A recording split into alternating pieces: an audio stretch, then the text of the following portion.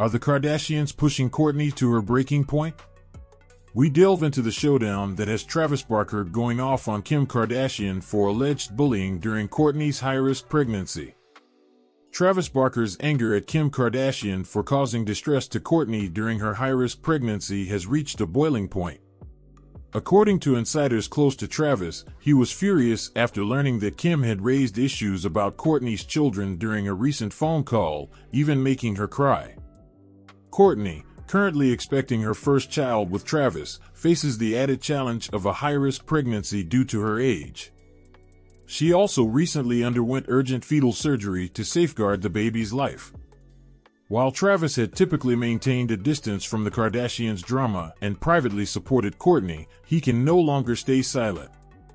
Kim's actions, such as calling her pregnant sister to suggest her children secretly despise her, were perceived as exceptionally malicious. So, how did Travis react to this unsettling exchange between Kim and Kourtney? Could this be the moment that prompts Kourtney and Travis to sever ties with the Kardashians for good? Kourtney's response to the situation was revealing. "I was in no state to talk to anybody. I couldn't even articulate my thoughts." The intense phone argument between Kim and Kourtney, partially shown in a new episode of The Kardashians, has drawn significant attention. Kim's harsh words have sparked viewer backlash, with many accusing her of using Kourtney's children against her. What makes this situation even more serious is that it unfolded after Kourtney revealed her pregnancy to the family, and Kim was fully aware of the pregnancy's high-risk nature. As a result, Travis Barker is reportedly pushing Kourtney to sever ties with Kim, at least until the baby is born. Kim's behavior has escalated into a concerning and erratic state, necessitating these extreme measures. For those who missed the recent developments in the ongoing Kourtney and Kim drama, it began when Kim invited Kourtney to Italy to promote her Dolce & Gabbana campaign. Given Kim's track record, including appropriating ideas from Kourtney's wedding and affecting the wedding atmosphere negatively, Kourtney declined the offer but expressed her support for Kim's project in a separate capacity. Kim then attempted to gaslight Kourtney by denying any wrongdoing at the wedding and insinuating that Kourtney was exaggerating the situation. However, those who watched Kourtney and Travis's wedding special know that more than just Kim copying Kourtney's DG style took place. The most significant issue was Kim's demeanor at the wedding, where she appeared disinterested and delivered a lackluster speech. Kim also struggled with the focus being on Kourtney and frequently redirected the conversation towards her wedding with Kanye in Italy.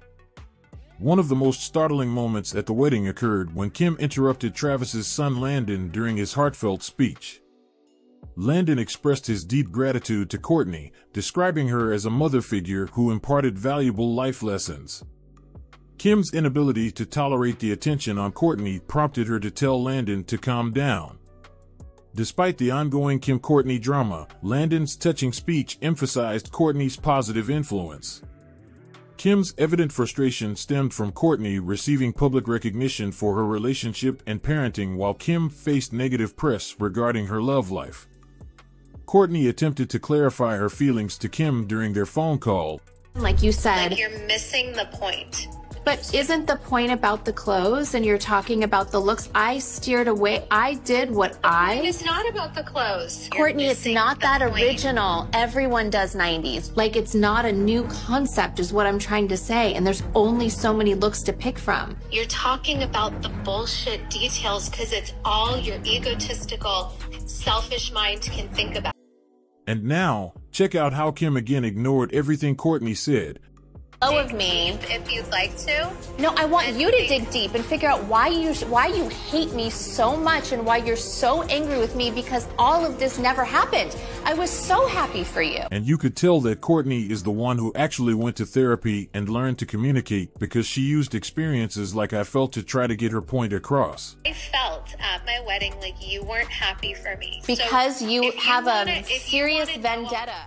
However, Kim, who previously said she doesn't believe in therapy, got defensive and reached for another tool from the narcissistic playbook involving other people, saying us instead of I and telling Kourtney that all her friends talk badly about her in a secret group chat. This is a typical isolation tactic used by narcissists. If you're an OG Keeping Up with the Kardashians fan, then you know Kim did something similar to her brother Rob. You hate us. You're a different person. We all talk about it. I don't need you guys anymore. I don't need to be a part of it.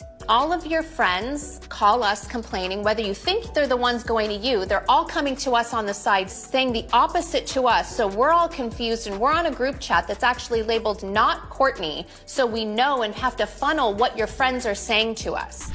By the way, the part where Kim said everyone is trying to figure out why Kourtney is a different person, well, that's what happens when you heal, and this triggers narcissists because they prefer the unhealed version of you. That's why when Kourtney was miserable with Scott, Kim was enabling their toxic dynamic and pushing Kourtney to stay with Scott. But now that Kourtney found love with Travis and finally experienced a healthy relationship, Kim is trying to convince her something is wrong with her. Kim spent years telling Kourtney she gave her a career and made her famous, and that's why she couldn't stand to see that Kourtney and Travis were getting attention on their own. But there was another moment from Kim and Kourtney's phone call that exposed during their conversation. You are a narcissist. It is all about you. Anything you do, it's about you and about how it looks to the world about you.